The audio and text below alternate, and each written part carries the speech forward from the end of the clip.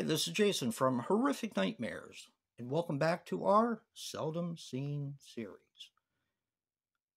Now, this is where we take a look at a sequel or a movie that we don't feel like a lot of people have seen or know about, and we think deserves a little bit more light. Today, we're going to be talking about Look What's Happened to Rosemary's Baby. Look What's Happened to Rosemary's Baby is a 1976 film that runs 96 minutes, and this is a TV movie. Now, this is directed by Sam Osteen, and it stars Stephen McHattie as Adrian/Andrew, Patty Duke as Rosemary, and Ruth Gordon as Minnie. Now, this also has Ray Milland and Donna Mills in it, so it's pretty much chock full of your typical TV stars. Except for Ruth Gordon. Ruth Gordon was the only one that decided to come back, and she was actually the one that won the Oscar for Best Supporting Actress for Rosemary's Baby. Now, Sam Osteen was the editor on the original Rosemary's Baby, and did work with Roman Polanski again on Frantic. Now, as I said, this was a TV movie, and Joe and I actually put a lot of thought and effort into our videos. It may not look like it, may not sound like it. But the reason why we picked this one for this month is because our monthly theme Thursday has been made for TV horror, and this is no exception. Now, this is basically what happens after Rosemary's Baby. Another interesting thing about this film that I forgot to mention was Patty Duke was actually considered for the role of Rosemary for the original film. So it's kind of makes sense that she was picked for the TV movie. Now, they named this child Adrian. Rosemary's Baby, of course. Rosemary takes the child, changes his name to Andrew, and goes on the run. Meanwhile, the Satanists, Ruth Gordon and Ray Milland, who takes the place of her husband in Rosemary's Baby, they are constantly tracking Adrian, or Andrew, depending on how you look at it. And Adrian has these powers that are developing, and basically, what the Satanists want is when he comes of age and a certain thing happens to him, which I'm not going to spoil. Actually, both Joe and we're trying to figure out what to say about this film, because it's not really easy to find.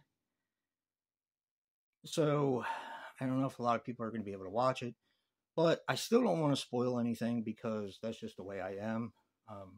Eventually, somebody will be able to see it that's listening to this now, and I don't want it to be ruined for them. So, with that being said,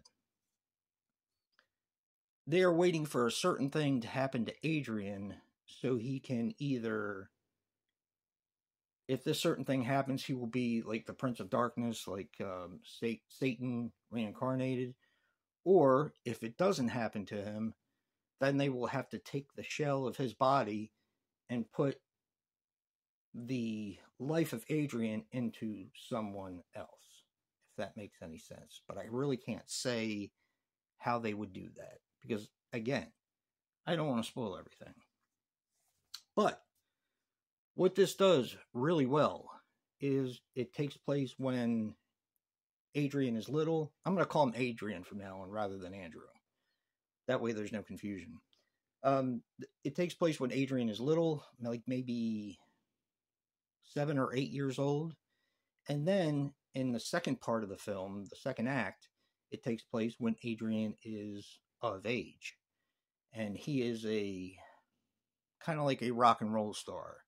Now, there is a guy who plays Guy, his paternal father, and he got what he was promised, and that is to become a star. Now, Adrian is living the life. He is like kind of he's in a rock and roll band, and he's in constant turmoil with himself, whether he's evil or not evil. And he does have people looking out for him that are on the side of light. This is a very ambitious movie. Joe said that when we were watching it, and I do agree. And I have seen this before, at least most of it. A little story here, because I've pretty much, that's all I can say on the synopsis, because, like I said, I don't want to spoil anything in case people haven't seen it. So I remember when this actually came on network television, I was probably 8 or 9 years old. And it was on the weekend during the daytime. Well, that was when it was on at the same time my father would go to work out. There was this place called the Metro Nautilus. And it was one of those new fancy, because I'm old, as you know, one of those new fancy gyms. Not free weights. They had the machines and everything. And this was all brand new at the time. And it was a place where you could go and work out. You had the hot tubs and all this and that. So this movie came on, and I really wanted to watch it because I like Ruth Gordon. I feel like everything she plays in is like gold for me. I grew up watching her on Every Which Way But Loose and Any Which Way You Can, and I just think she's awesome. She's so funny. And even in this movie, she has some funny lines. But anyway, so my father wanted to go work out. I was like, no, I want to stay here and watch this. But I couldn't, so I went with my father. So I started watching the film. I missed a little bit when we were on the way to the gym where he wanted to work out. But since I went with him every weekend, they knew me there.